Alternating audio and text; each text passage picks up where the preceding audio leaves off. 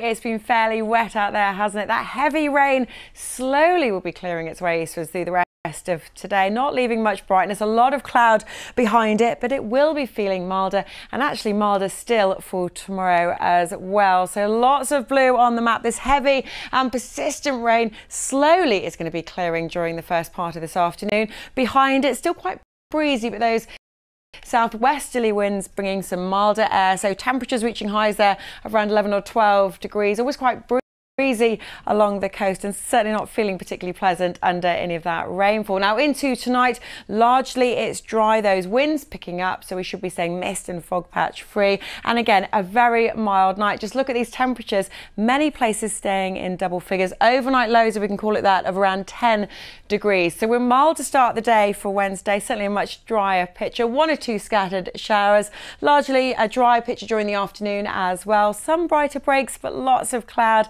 and temperatures climbing again, highs there 13-14 degrees. That's mild for the time of year. Beyond that, for Thursday and Friday, we've got low pressure around, some scattered and at times heavy showers, but really mild by the time that we get to Sunday. Temperatures reaching highs of around 16 degrees, but I'm afraid it goes hand in hand with some showers. Oh dear. Okay, Rachel, thanks very much.